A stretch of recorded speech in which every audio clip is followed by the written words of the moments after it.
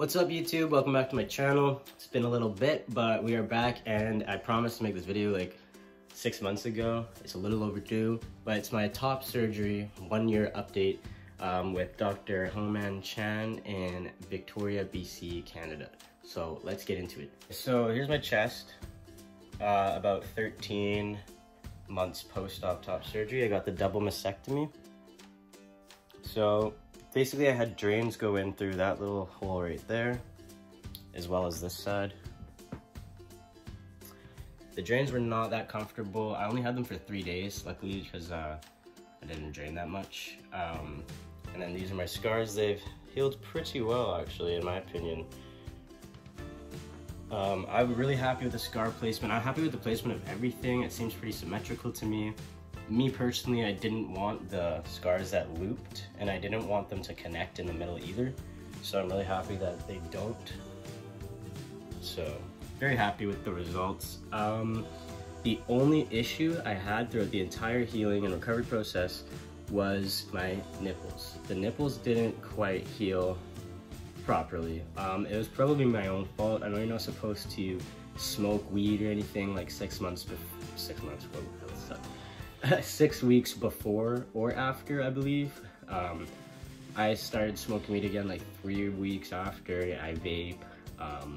So I don't know. She said that nicotine and smoke will affect the grafts, which makes sense. I'm lucky I didn't lose a nipple, but this one came out pretty good.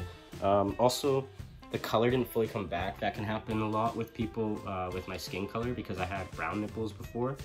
So sometimes the color comes back, sometimes it doesn't. So I know a lot of trans guys with pink nips like me, some of them have brown.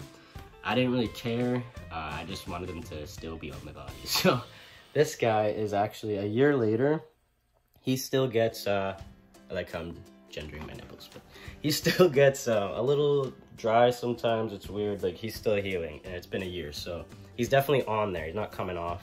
I can feel it somewhat. I can feel this one. But yeah, it still gets issues sometimes.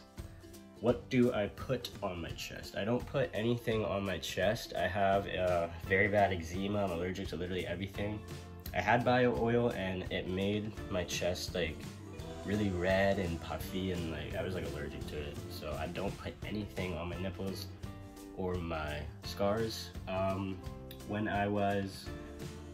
my nipples were like infected, I used like a polysporin type prescription that my doctor gave me. That worked well, but other than that, I don't put anything on my chest except for like lotion. Don't want it dry and shit. Yeah, that's how it's looking now. I'm now really focusing on working out my chest. I wanted to wait at least like 6 months before I put like heavy weight on it. So I'll try and give you a better look, but you know, I'm trying to get it to like pop out now, you know? Chest looks like right now, I don't really have any cleavage. It's funny how you cut them off and then now I'm trying to get cleavage again. Like, but anyways, I'm very happy with the results, like I said a million times.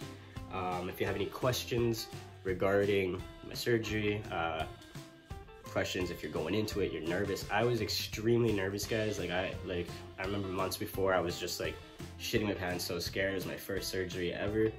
But it went really well. Like, I would rather redo that surgery than literally go to the dentist. But thanks for watching, guys. Hope you have a great day. Like, comment, subscribe, drop some video ideas in the comments, and thanks for watching.